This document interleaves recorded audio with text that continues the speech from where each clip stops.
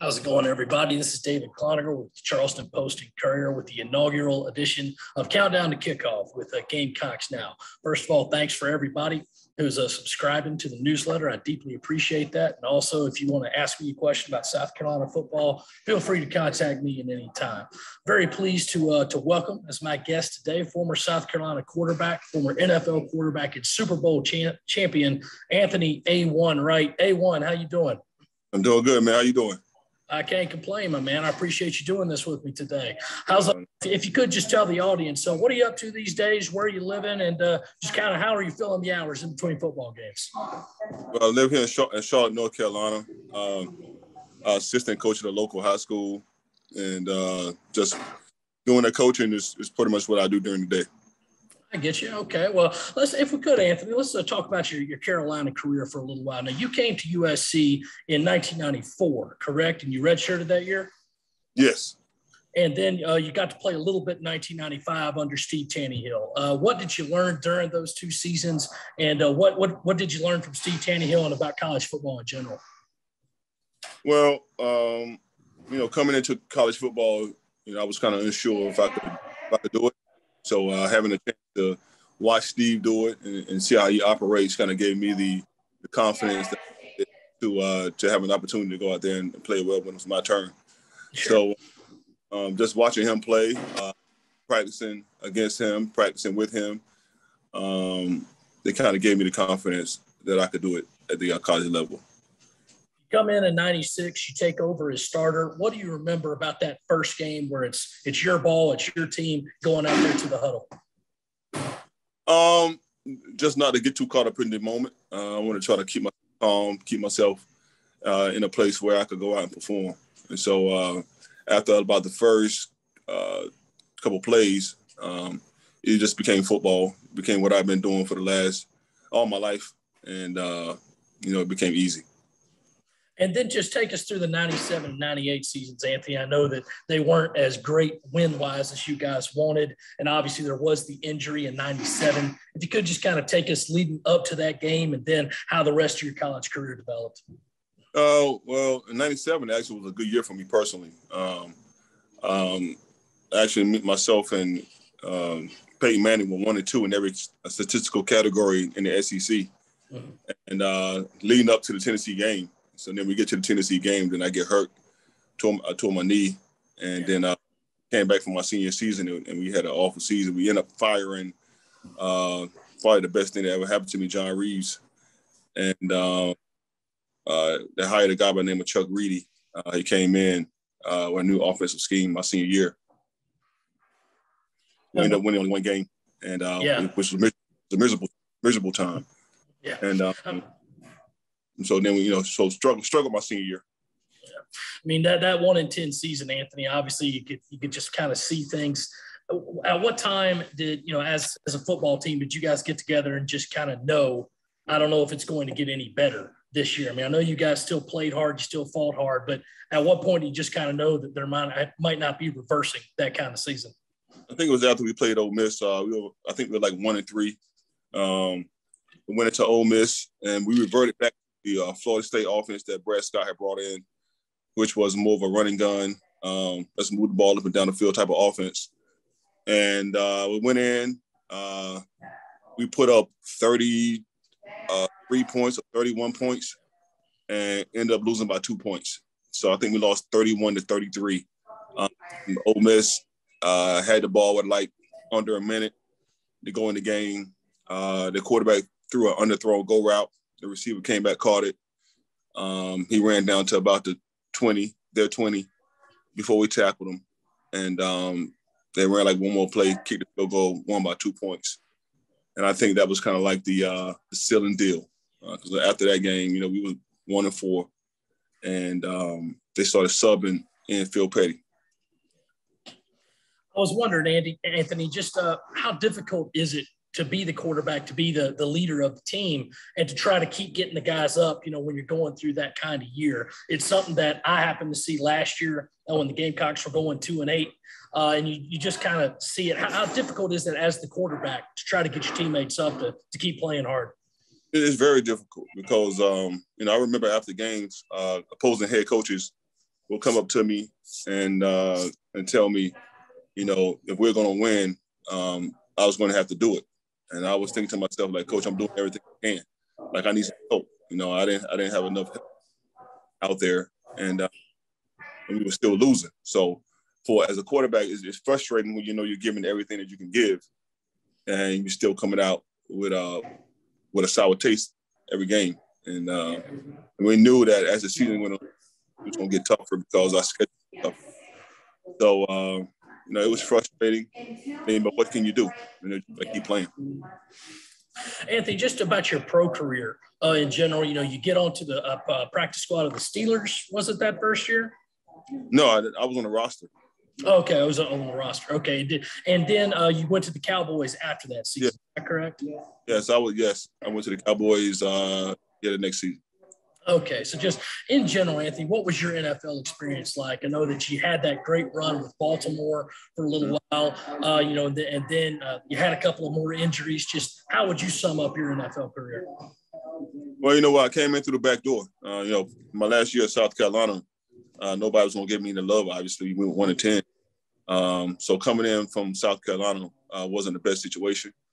But I knew I could do it. I knew I was good. I knew I could play at that level. And when I went in, I remember after my first preseason game, I remember reporters coming up to me and asking me, you know, how did South Carolina go 1-10 with you at the quarterback? And I was like, man, that's a good question. And I said, it's bigger than me. You know, it's bigger than me. It was an entire situation going on down there. But anyway, end up playing in Pittsburgh. I made the roster in Pittsburgh. I did so well. Then, you know, the same knee situation popped up in Pittsburgh, and so that's why they released me. And I ended up going to Dallas. Knee situation popped up in Dallas again, and so I went ahead and got it fixed in Dallas. And when I got it fixed in Dallas, I went to Baltimore. I went to Baltimore, lasted for 4 or 5 years in Baltimore. And I finished up my career with Cincinnati for a year, and then New York for 2 years. And then I got injured. My last injury in New York was I got a bulging disc in my neck, and so kind of the same situation that Peyton had going on. And so after that, you know, I went ahead and called it a wrap. And Anthony, on that last Giants team, now I don't believe you got to play that year, but they did go on and win the Super Bowl. Did you get a ring as well for being a part of the roster? No. I was on the team. I was on the team when they won the Super Bowl first time. Okay. And then I was on the team that second time, like I said, with the neck injury that next year. And we had a great opportunity that next year, but we didn't go. That's when Plaxico got in his situation. Right, yeah. So we did, but we had another good chance to go that year, but we didn't go. So I ended up making it to the Super Bowl with the helmet catch. And do you still wear the ring around? Do you show it off at all? I mean, yeah. They're probably big and bulky, but yeah, I wear it all the time. I wear it around my. I mean, so I wear it all the time. Man, I'm like, you know, I didn't have the opportunity to win a state championship in high school. Didn't have the opportunity to win a bowl game in college, but I did get a Super Bowl ring. You know what I mean? And I endured. I played for a long time, and I'm proud of it. And I take it that this isn't something that you let the kids take to show and tell at school, right? You got to keep that one close, right? Oh, yeah. No, sir. This is one of the things down from generation to generation. They got time to be losing it at school. You know? Well, Anthony, looking at South Carolina, I mean, I know that you still follow the program. Do you ever get to come back and take in a game, talk with your old teammates, anything like that? Yeah, I talk to my old teammates a lot. I come back every now and again. Matter of fact, I was down there for a camp that they was doing.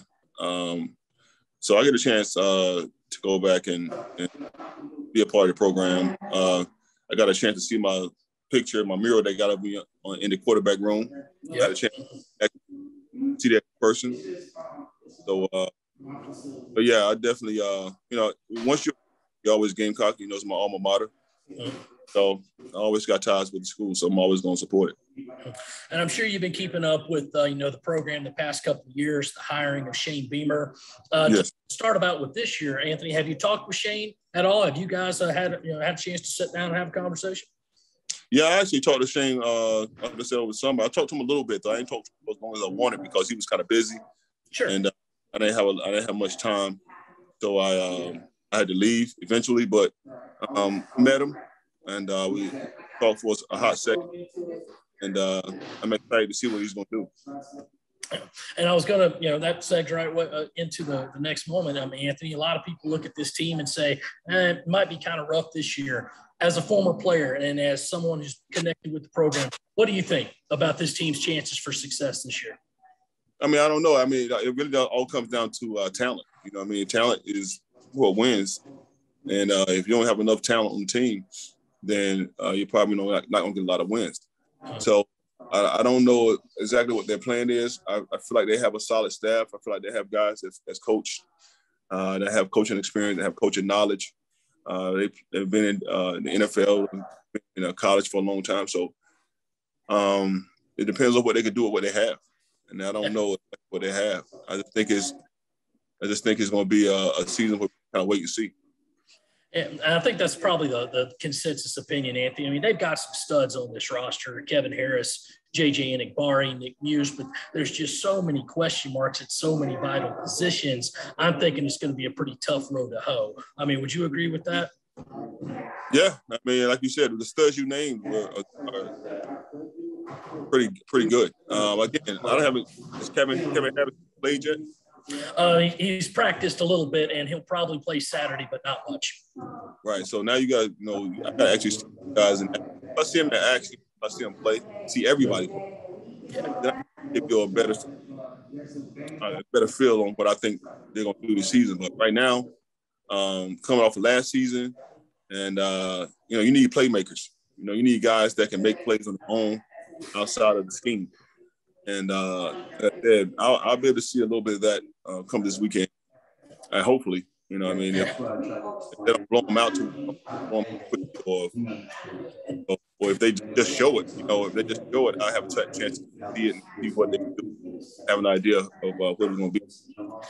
Obviously, Anthony, the big news this week is that with Luke Doty out, Zeb Noland is going to start at quarterback. This was just made official yesterday. So South Carolina's got a 24-year-old grad assistant 2 weeks ago who's going to be taking the snaps. As a former quarterback, what do you think of this situation? It kind of sounds like somebody's not been recruiting quarterbacks well. What it sounds like to me.